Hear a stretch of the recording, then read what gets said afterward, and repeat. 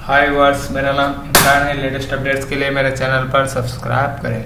देखिए, आज हम सीखते हैं अपने जीमेल अकाउंट में जीमेल को ब्लॉक कैसा करते हैं। इसके लिए देखिए, फर्स्ट जीमेल साइन इन हो जाइए।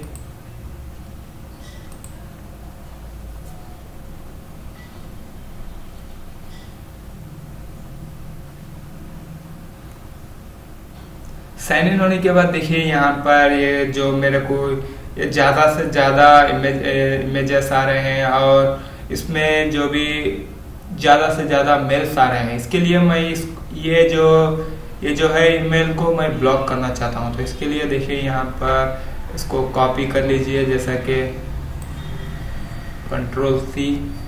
इसके बाद देखिए, यहाँ पर आपको सेटिंग्स में जाए।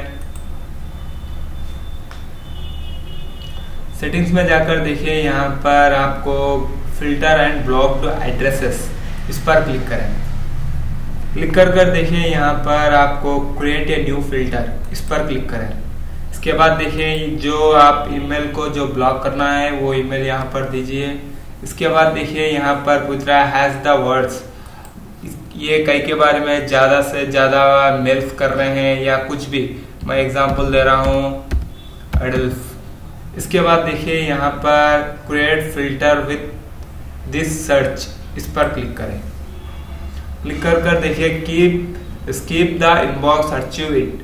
आपको यहाँ पर डिलीट इट है ना, इस पर क्लिक करें। क्लिक कर देखिए, यहाँ पर कैटेगरी एज बोल के है, इस पर क्लिक करें। क्लिक कर पर्सनल, इस पर क्लिक करें। इसके बाद देखिए, क्रिएट ए फिल्टर, इस पर क्लिक करें।